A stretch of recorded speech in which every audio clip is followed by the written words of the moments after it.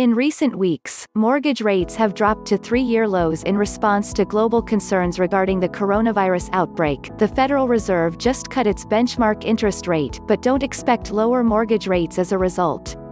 The Fed made the rare move to lower the federal funds rate by a half point to a range of 1% to 1.25% in between its regularly scheduled meetings. The central bank noted that the move was in response to the evolving risks the COVID-19 coronavirus outbreak poses to the economy. The novel coronavirus first emerged around Wuhan, China, late last year. As of Tuesday, there were 91,313 cases and 3,118 deaths worldwide.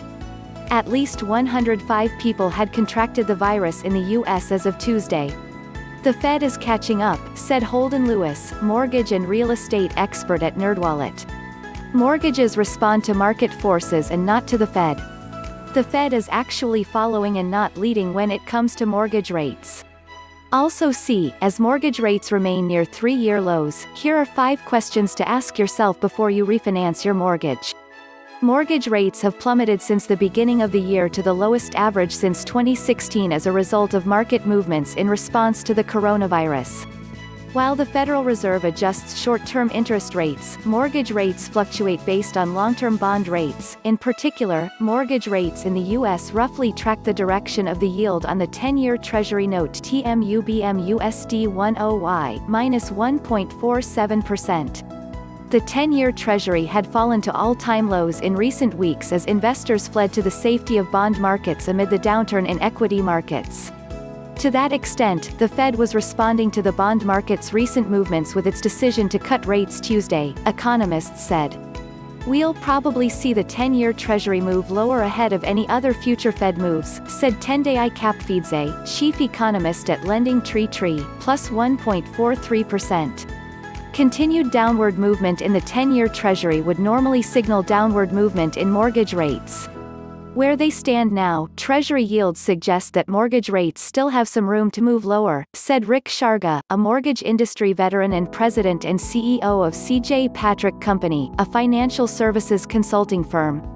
I wouldn't be surprised to see 30-year loans with 3.0% rates before things settle back down, Sharga said. But another question is emerging in the current low-rate environment: will lenders let mortgage rates go lower? A big question now becomes what kind of capacity lenders have. Tendai Capfidze, chief economist at LendingTree, a big question now becomes what kind of capacity lenders have, Capfidze said. If you don't have enough people to process the volume you're getting in, you're not going to lower rates to attract more volume.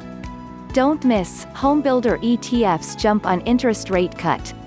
Current low rates have already caused a boom in refinance activity. And demand among home buyers remains elevated, in spite of the short supply of homes for sale.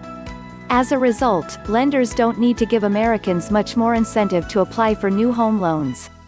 Those in the refinance market would be smart to lock in rates now, Capfidze said.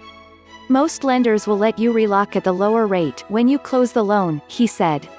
One exception to the mortgage rates trend could be home equity lines of credit, or HELOCs. These are adjustable rate loans based on the prime rate. As such, they are set to see a drop in interest rates, since the prime rate does closely follow the Fed's benchmark federal funds rate. HELOCs have been slowly falling in popularity, and over time the amount of HELOC debt has been gradually falling as people pay down their debts and fewer people take up the slack by borrowing them, Lewis said. This seems time for that trend to possibly reverse. The rates on HELOCs are going to be so tempting, especially for people who want to fix up their homes. Please like, share, and subscribe to our channel.